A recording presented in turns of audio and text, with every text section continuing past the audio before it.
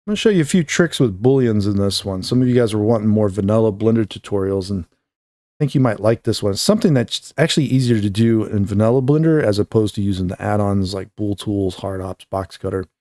Because a lot of times when you're doing Booleans with them, they use wireframes, right, to do the Booleans. But if you take a look here at my Boolean shapes, they're all colored. And so I'm going to kind of talk about how you do this anyways. And it's a nice way to visualize your Booleans and also setting up cutters and things like that in vanilla Blender. We're going to go over. It's really quite simple. So it's not really anything revolutionary if you've been modeling for a little while, but it's kind of fun. So here's the thing. You're working on your shapes or whatever, and you're doing this whole number here, right? Fall back. It should be. Right. And we're going to do some kind of Boolean. So with the add-ons, usually they turn them into wireframes. And all that is a setting in your object properties, right? So it'd be like going here, changing viewport display to wire. So a lot of the add-ons work that way. Sometimes this is a little bit frustrating. And I found that I don't really care for it sometimes. And I actually prefer this kind of look if possible. But how do you do this? Like, how does Blender even, like, all right, it's actually simple. Check it out. If we're going to make this a Boolean subtraction, for example, what we want to do is just create a new material for it, or a Boolean difference, right? I could go ahead and name this one like difference 2 or something, right? And just change the color here to red and make it bright if you need to, and then copy it, Control C, go down here to viewport display. Okay, this one we can change to red as well by just Control V. Copy that, right? But we can also make it transparent with alpha. Okay. And then check this out. The value, if you crank it over 1, so like 2 or higher, just say like 3 in our case, it's going to start doing this thing, where it kind of glows basically. Okay. You can set it to 4 in this case. So we know this is going to end up being a Boolean shape now, right? Now, normally, when you're creating things, in our case, it's already in this collection called cutters, but normally it'll be like in your regular collection. You just press M and you move it to a new collection. And I'll say cutters 2 in our case. All right. And we'll end up with something like that. And I'll just put it in this one for now. But you'll do the second collection. So usually you got like your main meshes, and then you got your cutters, something like that. We grab our object. Now we can add the Boolean modifier. So generate Boolean, I drop, pick the object, boom. There you go. We've done a Boolean. I would say you can use any of these. Float is fast. This is going to be the most exact, obviously. And manifold's kind of a combination of the two. It's actually pretty good. It does require a little bit of cleanup though. And sometimes it'll make little weird problems on the mesh perhaps, but they're usually very easy to clean up, so not that big of a deal. And so we can do that. And so now we got a Boolean subtraction and this nice red material to go with it, and it's in its second collection here. Now, so a lot of you guys end up, when you're new to Blender, you end up hitting 1, 2, or 3 on the keyboard inside of object mode, right? Not in edit mode. And what ends up happening is it ends up hiding stuff or something weird happens like that, right? Here's the trick with this, all right? I got it already kind of reset, configured. Normally, 1 will hide everything except the first collection, right? And then when you hit 2, it'll hide everything but the second collection and do things like that, right? And to bring them back, you would have to hit Shift 1 or Shift 2 is usually how it works. There's a little trick to this, though. If you want, you'll find that Shift 1 and Shift 2 actually work better than 1 and 2. So when you're going to your key maps, key bindings, and you hit 1, you'll find in object mode, there's these options. Normally you have 1 set like this. If you turn it off, you turn Shift 1 into 1, right? You do the same thing for 2 and 3 if you want. This is kind of a fun thing here now. Basically your keys, 1 will toggle on and off the first collection. 2 will now toggle on and off the second collection. So if you ever move these around, it's easier to keep track of things this way, in my opinion, right? So that's all that's happening there. So you just hide them real quick, bring them back, or whatever the case, 1 and 2. If you want to do that, you can. So, but yeah, basically that's the trick with Booleans, right? And you can do this the same for the green one here. You set it up exactly the same. If I can get a hold of it. Sometimes it's hard to select them. That's what those shortcuts are for, basically. And now we can create a material for anything that we do a union with. Just create union green, same setup. And there you go. So we can just hide them now. We can see this works out fairly well on this particular piece now. All right. I got some empties hidden apparently, but that was for modeling these. All right, now, so we got that out of the way. Not everything will be able to do that, unfortunately.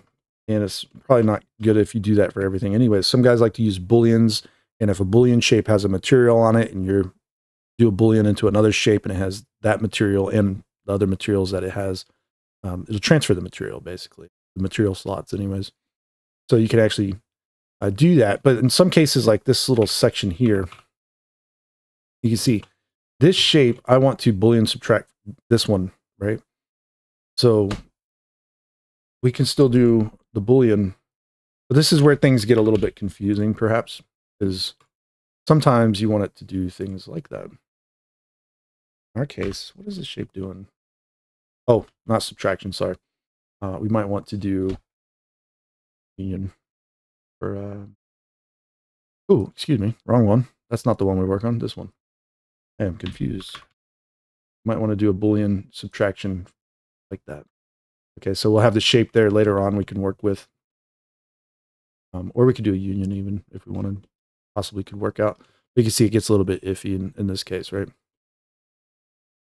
Little Z fighting going on there. So the original shape now, if we hide it, you see that one we could possibly, you know, use the material with and do that. And then just move it to the cutters collection and we would never see any difference, right? So yeah, a little tricky using Booleans, but there's a couple of ideas there for you to play around with. You can definitely do that. If you're going to do any intersects, for example, like do a cube, let's just say we're going to intersect this one. Let's just do it on multiple objects even. So intersect, you might want to do yellow. Unfortunately, we won't have a good time trying to do something like hard ops and box cutter do, which is where it like splits it into 2 shapes. Very hard to do that manually because it's a process. You got to like do duplicates and then set up 2 different Booleans, and it's kind of a pain to be honest. But yeah, we can still set this up basically in the same manner here. You see? So we're gonna intersect now. I should name it. So if you want to go this route, you could. That's all I'm trying to point out here. So if I do that Boolean now, whoop, you can click and drag down to collapse multiples. Type in Boolean, pick our object, should cut it, but we want to intersect. There we go. You can see. So we can in fact intersect, and then we can do that on this one as well. Another Boolean. Intersect. Pick our object. We'll get that going. So we move that to the cutters collection. Now, see that little area that's showing up. You'll get Z fighting like this on multiple objects using the same cutters. This is actually quite a pain to clean up sometimes. Sometimes not so much. So for example, if we do another Boolean, we might get away with a union and use a manifold on this one. It could turn out quite well. This would now that's done like that, that would actually end up being a cutter as well. So you don't always necessarily assign those materials to it because it's not always needed, but something like that maybe. And so that's kind of how you can get away with doing Booleans in Vanilla Blender. It's quite simple once you get used to it, maybe. If this is too distracting for you, you know, just use wires. You don't have to do anything other than wires, but I kind of like the previews like this, right?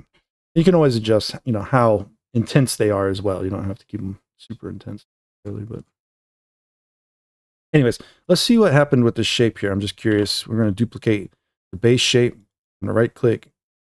So Shift D to duplicate, right click, convert to a mesh. And now if we take a look here, I want to see what happened with our Boolean. So /.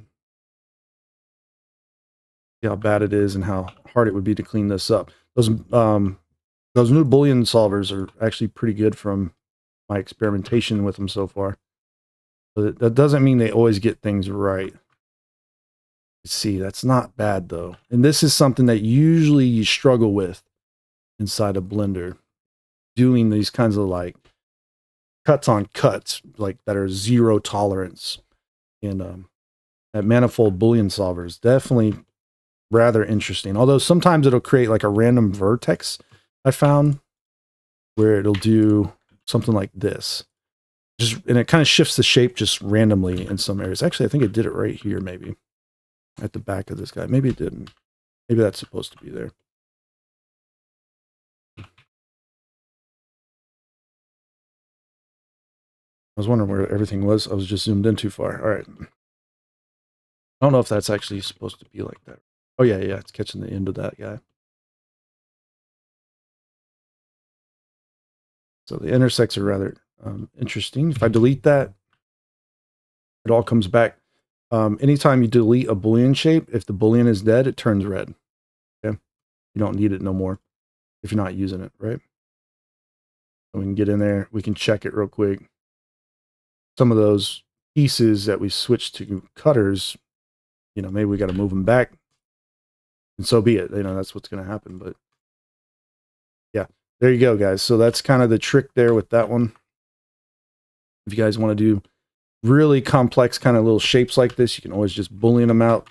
Remember, then this is kind of the trick to 3D modeling for a lot of stuff anyways. The sizes and proportions are more important than your topology at first. If you got to use basic primitives and lay them out and start trying to work some Booleans into them to get more accurate shapes, doing things a little bit more non-destructive, that's fine. Usually you want to create something of a sorts of like a guide or a reference mesh or something like this, a blockout, a detailed blockout, that you are for sure going to hit your shapes and proportions before you go off trying to detail everything. Because like there's little things that are nuanced, like these are just slightly canted outwards. You know, these ones are going to do the same. There's going to be a slight curve in this area, all kinds of weird stuff like that going on. So you're much better working on with a at least a semi-destructive workflow, as opposed to trying to go in here and model everything in grave detail right off the bat, because you're gonna hit that design, especially if you're working off of a like you don't have great reference material, right? And you're trying to proportionally model everything by just gauging the sizes of the different parts and pieces and components and putting them together. You want to use Booleans for this kind of stuff if possible. If you don't have to use Booleans, don't use them, right? Like if you can leave things intersecting for a while, that's fine.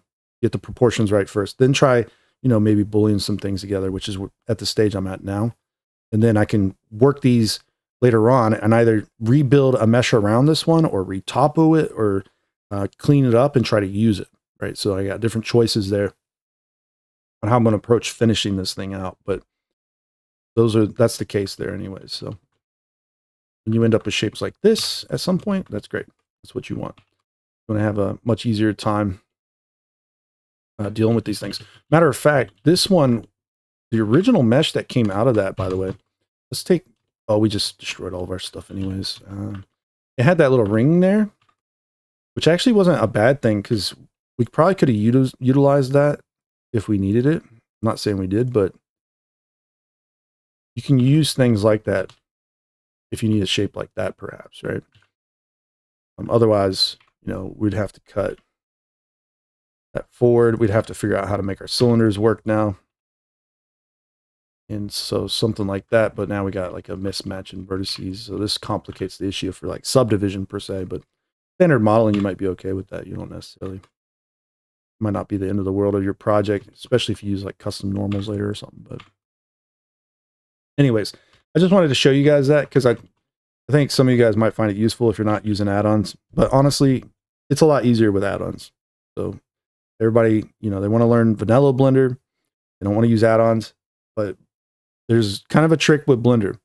By default, it's configured pretty terribly in some ways, and in some ways it's not so bad, but it kind of slows you down, forces you to think about what you're doing. Like if you're going to do a Boolean, you don't get to just hit a shortcut real quick and just, it happens, right? You got to think about like how it's aligning, what it's doing, when you're going to add the Boolean, all that other fun stuff, right? So forces you to slow down, think about what you're doing, when you're combining things, when you're taking them apart, all that fun stuff, right? Some of the add-ons, they just kind of, it kind of glazes over that, right? Like that aspect, like you don't think about Booleans no more, and just something you can do instantly. And as a result, you kind of take them for granted. Sometimes it's, when you're doing vanilla Blender modeling, it's almost like you want to avoid Booleans unless you have to do them, right? Or they're just like absolutely needed for the thing you're going for. Otherwise, there's no point in doing them. I think a lot of guys that pick up like hard ops, you run into this issue where you just start working a shape and you start doing unions and subtractions like crazy, but maybe they're not all needed. And you might have been better off just doing some standard modeling instead, or maybe the Boolean's better, who knows? Really, so it's kind of back and forth, right? Judgment calls, little judgment calls on your projects will, it's up to you ultimately. But anyway, so yeah, that's it for this video. I just wanted to kind of show all that off. I think it's rather interesting, and maybe you can put it to use, and I'll see you in the next one. All right, take care.